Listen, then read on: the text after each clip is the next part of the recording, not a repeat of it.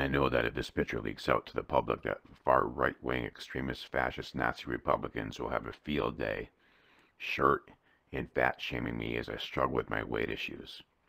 For the record, I have gout, diphtheria, diarrhea, constipation, and overactive thyroid paired with an underactive appendix and gallbladder.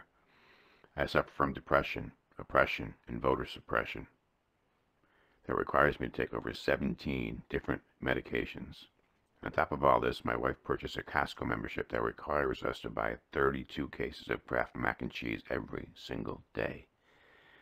I cannot use my treadmill because I can't bend over far enough to plug it in.